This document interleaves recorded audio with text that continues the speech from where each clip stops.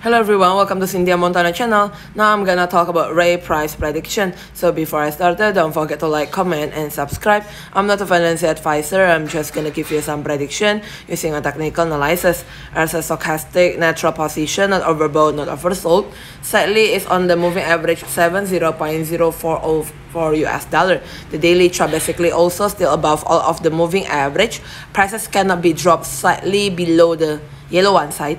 Moving average 70.0352 US dollar.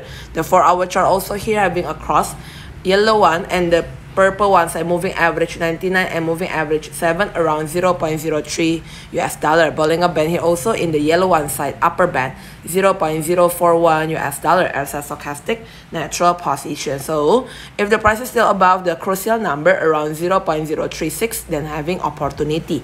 Thank you everyone for watching this video. Don't forget to like, comment and subscribe.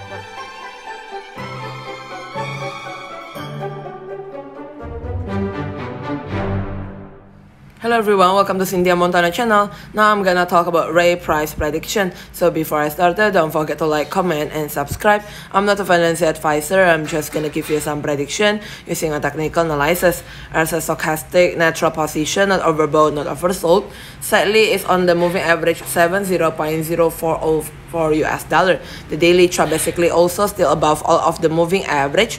Prices cannot be dropped slightly below the yellow one side. Moving average 70.0352 US dollar.